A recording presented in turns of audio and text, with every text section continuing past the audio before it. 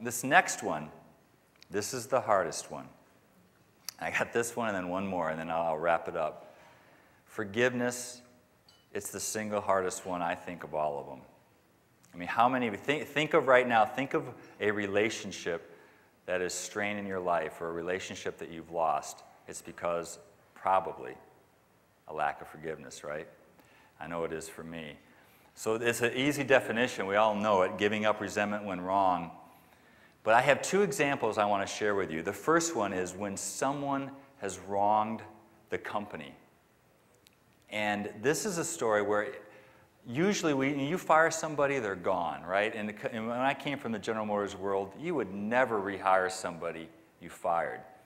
Well, I want to tell you a quick story about Eric. And Eric was a seasonal worker at Stone Mountain Park in Atlanta. And he got fired for a safety violation. And I didn't know him very well, but he Facebooked me. I Facebook all of our employees if they want, and we communicated.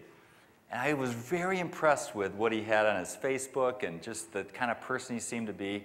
So I asked our general manager at Stone Mountain to give him one, would he give him one more chance? Would he look into it? It was his decision. I didn't tell him what to do, but I just asked him to look into it. So they hired Eric back, gave him a non-safety related job, and he was doing good. I come to the park about 2 months later, and I run into Eric, and he's a big old 6'4", broad guy, and he says, Mr. Manby, I really appreciate what you did for me and what Mr. Rakestraw did, who was the general manager of the park. He said, I wonder if you could come to my graduation. And I couldn't speak. My tears just welled up in my eyes. I fumbled for my cell phone. I just couldn't believe that this guy was asking me to be at his graduation. That little thing that Gerald and I did was that important to him. And what I found out is Gerald had 6 brothers and sisters from 6 different men. No father figure in his life ever. He was the oldest. He worked every day to try to provide for his family. And we tried to get him into West Point in the Naval Academy, and he got the recommendations from Congress, but he had no extracurricular activities because he was working all the time.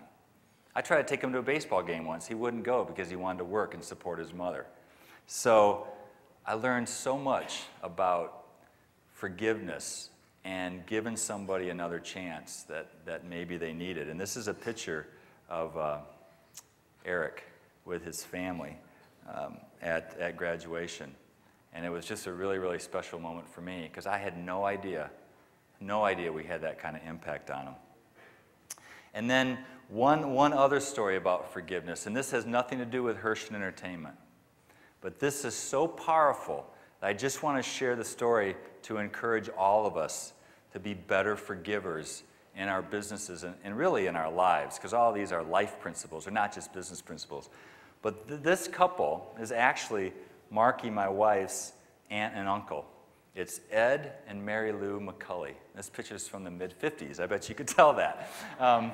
Nice couple, Brady Bunch or whatever. But Ed McCulley was one of the 5 missionaries that were killed in Ecuador in 1950s. I remember Jim Elliot and Nate Saint.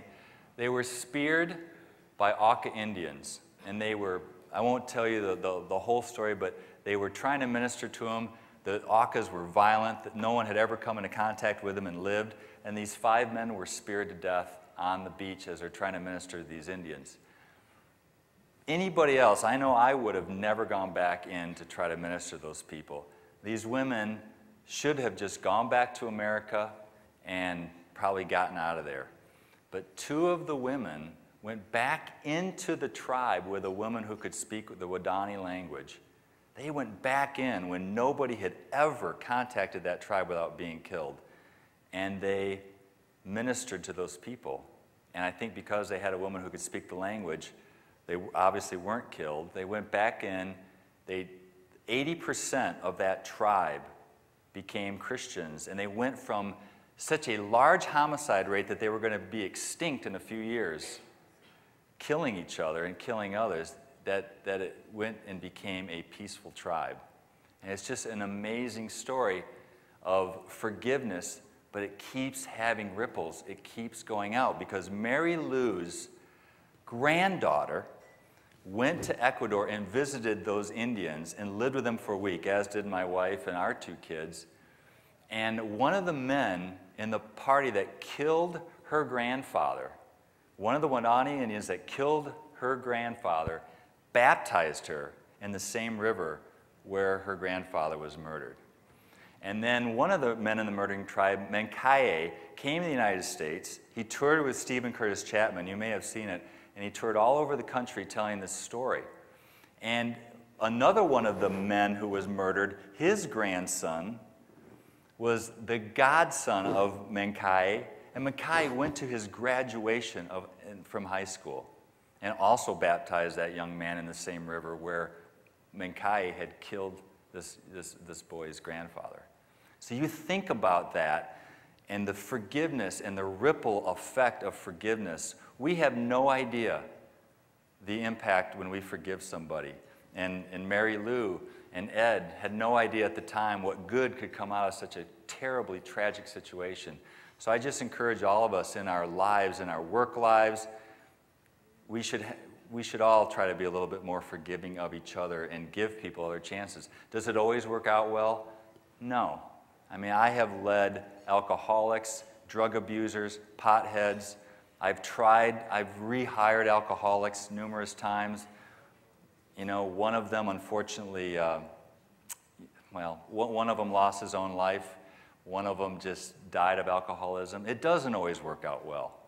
But I'd always rather look myself in the mirror, especially when I go to those folks' funerals, which I've done twice in my career, and say, I did everything I could to bring this person back. So that, to me, that's what forgiveness is all about. And then the last one, and then we'll close here. I just want to show a little bit about commitment and to give you a few ideas of how to weave it into your own businesses instead of just talking about it as words. The first thing we do is every leader in the company goes through servant leadership training where we teach these 8 words of servant leadership and we teach these principles. And when they graduate, they get this statue of Jesus washing Peter's feet. Now, in our corporate office, I know for a fact we have one Muslim who's our PR person. We have a few Jewish folks, and I'm sure quite a few agnostics may not have any faith at all.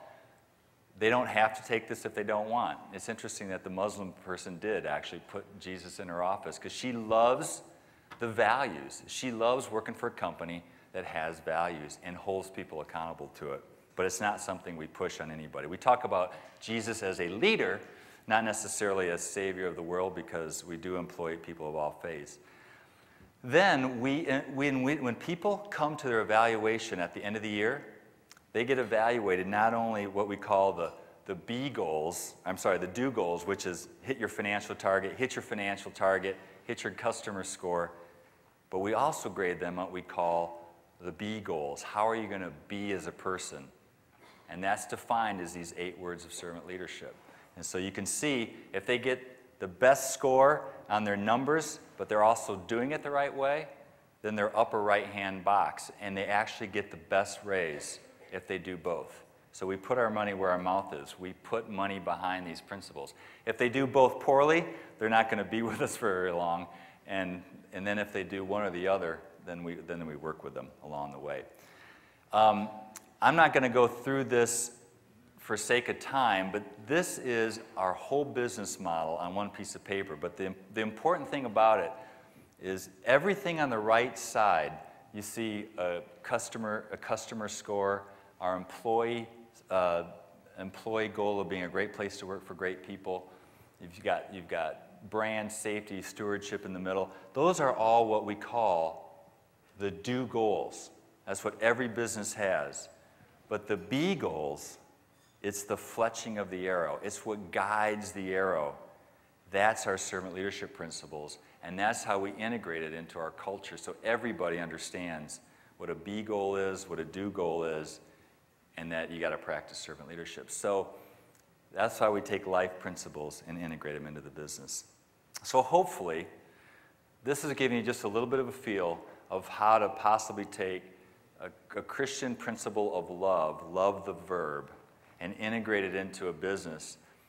But I can tell you for me personally, which is really a whole different story for a whole different time, I was lost for a long time in my career and worked at a lot of different places trying to find the answer to how do I find contentment at work.